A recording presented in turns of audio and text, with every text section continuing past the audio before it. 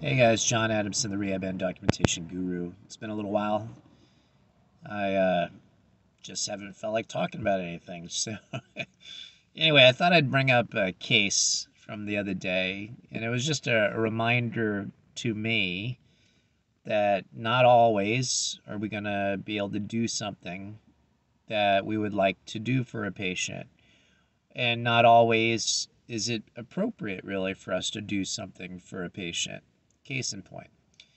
Had a patient, elderly, let's just say above retirement age. He had gone through extensive abdominal surgery because he had colon cancer. And they had done an anastomosis after they'd removed part of his colon. They'd anastomosed the two ends of the remaining colon, and it failed. And he ended up with peritonitis. And anyway, so they put a colostomy in him, and then they've got some other tubes in him. I'm guessing involved in the drainage of um, some of the fluids and some of the other problems that he's got. And as a result of the extensive abdominal surgery, he ended up with what appears to be an obvious occlusion of his lymphatic drainage, basically from the lower abdomen down. He was very edematous.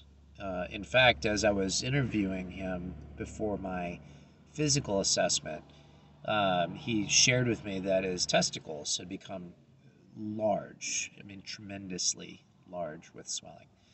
And they're only now coming down. Because when I first met him, he was up and walking. He was walking without a device. And if you look just at his gait, you would say, because of his size, too, he's an obese guy, you would say he's probably a diabetic, probably peripheral neuropathy, uh, and obviously he's going to have some balance dysfunction.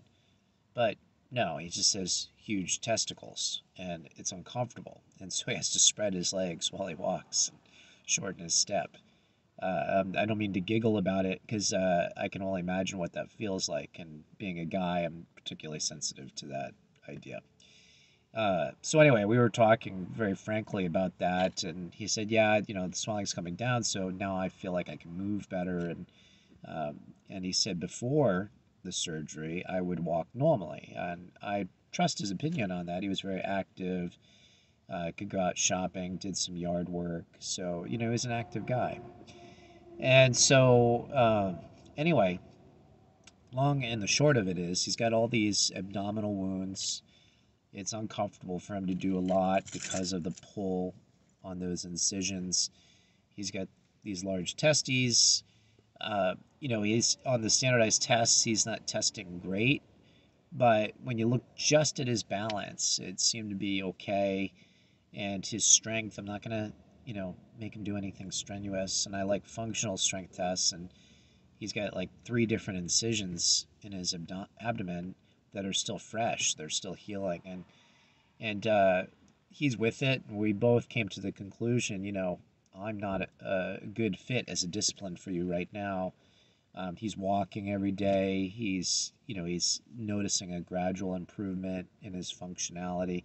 Even though I have the objective data to back up that maybe PT could be beneficial, when I take in the whole of the man, I go, you just need to heal. And that's what he felt. At first he was kind of like, what are you here for? But as he started talking with me, he realized I was a reasonable guy. I'm not just pushing for my discipline. And frankly, he was out like way far, and I was kind of in the back of my mind hoping that he wouldn't need too much therapy because there was a lot of driving involved. But regardless of that, I would have seen him 3 times a week if needed, if he really needed it. But he's like, we both came to the conclusion like there's not really anything I can do right now. And I said, if after all the swelling goes down, if you're still having any issues, just let the nurse know and we'll get another eval done and see what we can do at that point. And so he was very appreciative of that. And I can't help but think of my brothers and sisters in the rehab world who work in a sniff. This obviously isn't so much the case anymore since PDPM, um, because you're not the driver of what pays the bills for the patient to be in the SNF anymore. And I've heard from enough therapists saying that they had their minutes cut drastically. But there are some agencies that are still pushing their therapists to get in on that Part A patient, to deliver care, and believe it or not, to get somewhat higher intensity to get them out the door.